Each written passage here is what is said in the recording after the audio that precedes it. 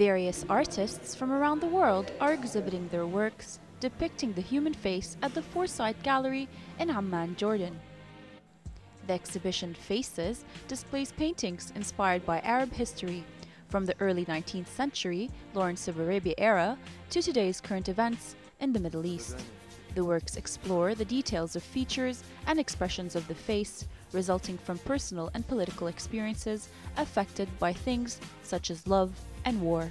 Omar al-Akhras, a Syrian artist, says the increase in violence in his home country inspired him to paint the face of a distressed man, covering his mouth with disbelief at the tragedy that has claimed thousands of lives.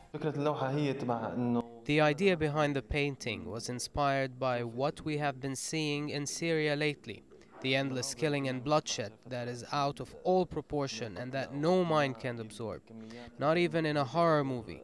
Every Syrian citizen has ended up watching through a distressed eye without uttering one word, because no comment can express the magnitude of the sadness and distress that they feel.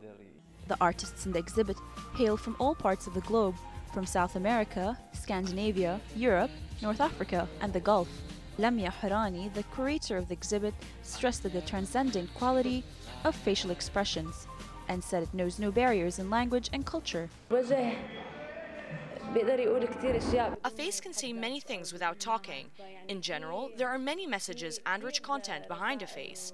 At the same time, it's very simple and human. It's an easy thing. Understanding it is easy and it's easy to connect to. I think it's a universal subject that can easily bring together several experiences under one roof. The exhibit runs until February 29. Nadia Jasmine, Al-Arabiya.